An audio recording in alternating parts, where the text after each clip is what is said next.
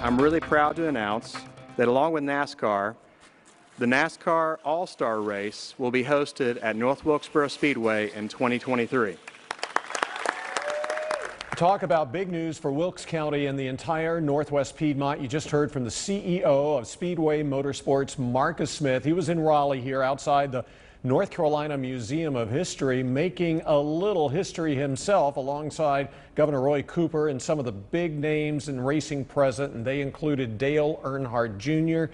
The race is set to be a 3-day event and will happen from May 19th through the 21st of next year. Needless to say, this story is what everyone in North Wilkesboro is talking about. Now, Fox 8's Daniel Pierce is outside the track in North Wilkesboro, where fans are just some of the people so excited for what the new year will bring.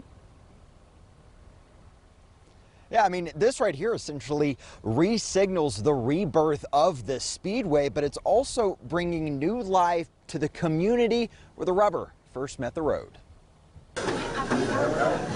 In just about every restaurant or family-owned business in North Wilkesboro, photos documenting the early years of NASCAR hang along the wall.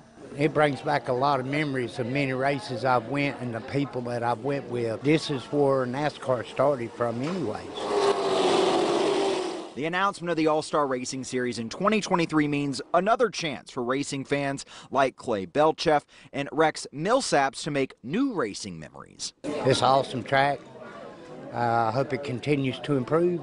It's going to be great, I think, if they got enough seating.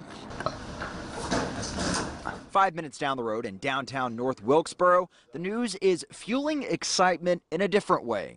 I can't ignore the side that I'm the only store that sells NASCAR here in Wilkesboro that I know of. George Evans sells sports memorabilia out of his shop, Pop's Place. For the past 2 years, he's had this sign outside his shop: "We want you back." People did want the track back. They know how it's going to impact the community. He and his neighboring business owner, Michael Parsons, saw a boost in new faces downtown during Dale Earnhardt Jr.'s race on August 31st.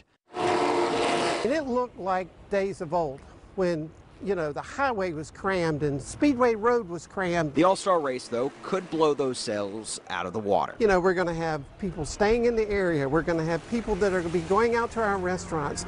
If they come down to shop, great. We're Wilkesboro, and we're hitting that map a little harder now.